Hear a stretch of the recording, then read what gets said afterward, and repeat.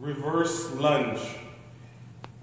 In terms of getting into this is your start position here, and I want you to just slowly kick back that one foot.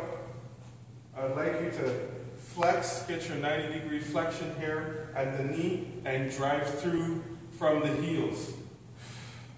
So I'll show that in real time, and up. Once you're on the way down, and keep your torso upright, and I'd like you to push 95% through that flex knee on the right side for me. So whatever you do on one side, I need you to repeat on the other as well.